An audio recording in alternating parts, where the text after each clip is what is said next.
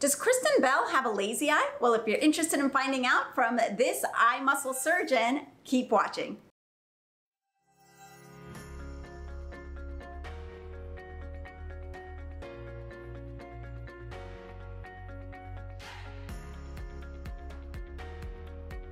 Hello everyone, I am Dr. Rupa Wong, board certified ophthalmologist, and on this channel we talk about eye health, eye surgery, eye makeup health, and a little bit about my life here in Hawaii. So if any of that interests you, please make sure to hit the like and subscribe and follow button. All right, so I am not just any ophthalmologist, I am actually fellowship trained in strabismus. And strabismus is another word, people often call it lazy eye, though I hate that term in particular because, I don't know, it just sounds awful. So I never use it, but I know that's what other people call strabismus.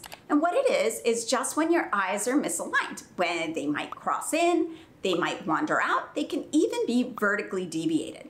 This is something that I treat all day, every day in my practice, and I also do eye muscle surgery for. So I think it's pretty cool, and I love changing lives in this way. Well, I recently watched an old video, and I saw that Kristen Bell may actually have this condition. Let's take a look. Is that a good shot? Okay, ready? Yes.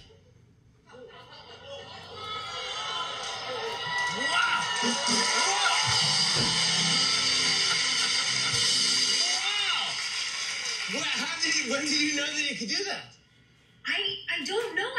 I've always felt like it was a separate muscle and I could always tap into them, but I guess I assumed everybody else had that too. And then once in like high school, I did it and my friends were like, whoa! And then I realized not everybody has it and I'll be able to apply it to absolutely nothing. Yeah, absolutely. That's correct, yeah. But I will say, don't ever sneak up on me because I do have separate control. I can look anywhere. You see everything, yeah.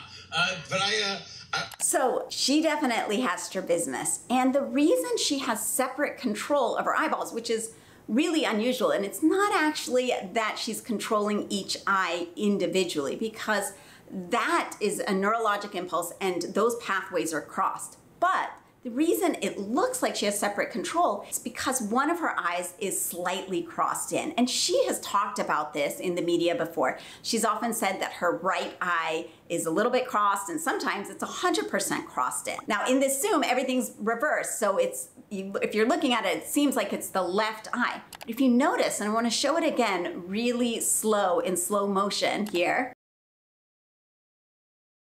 her right eye actually doesn't go all the way out. It doesn't move all the way to the outside. And that's really common. And the reason for that is there are 6 eye muscles that move the eye. An inner muscle called the medial rectus muscle moves the eye inwards. And an outer muscle called the lateral rectus muscle moves the eye outwards. Those are the 2 we're going to concentrate on right now because that's what applies to Kristen. When one of the muscles is overactive, like in Kristen's case, her right eye is crossing in. So that medial rectus muscle is pulling too hard. Then it makes it so it's really difficult to move the eyeball out. And you can see that. So when she's moving her other eye, her left eye in, the right eye is actually not going out. It kind of stops.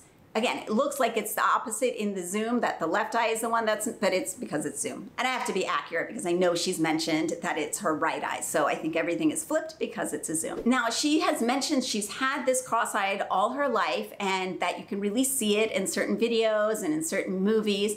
She hasn't fully disclosed if she had to do any treatment for it. So what are the treatments for a cross-eye? This is also called esotropia.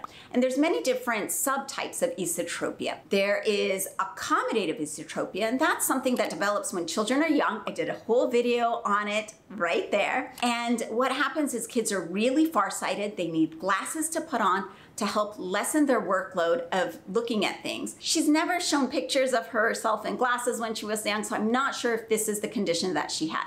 Usually kids with accommodative esotropia outgrow it by the time they hit their teen or adult years. So I don't know if this is what she had. Another treatment option for it is patching. And that's when you patch the better eye, the eye that moves better, the one that sees better, in order to get better vision and sometimes even better movement in the weaker eye. Again, she's never mentioned that she's patched, but I feel like she probably did at some point because I thought I saw a post on it, but I wasn't able to find reference to it again. So we don't know if she had amblyopia or not. Again, another video that I did right there on that, and that's when the vision does not develop well in that eye. So I wonder if the vision in the right eye is just not as clear as the vision in the other eye. And that's something you have to treat when children are young with that patch or a special eye drop, or else those vision centers, they get set by the time kids are, 13, 14. And then the last treatment option to fix esotropia is surgery. And that's what I do. If kids are not candidates for glasses, if they are not fixed with patching treatment, then surgery is going to be the best option to align the eyes so that they are moving together and the brain is receiving input from both eyes at the same time. I know that she has not had eye surgery. Well, I can't say that. I'm not her eye doctor, but she's never made reference to the fact that she's had eye surgery before. So I don't think she's had eye surgery. She probably has had this mild esotropia, and I have a lot of patients who have a little bit of strabismus or misaligned eyes, and it's intermittent, so it doesn't affect them on a daily basis. It's not impacting their vision too much, and so surgery is not necessary. All right, so that's what's going on with Kristen. If you have any other celebrities that you are interested in finding out what's happening with their eyes, drop them in the comments below. I'd love to hear from you. Until next time, I am Dr. Rupa. It was good to see you. Make sure to like, follow, subscribe, do all the things so I can keep this channel going. Bye-bye for now.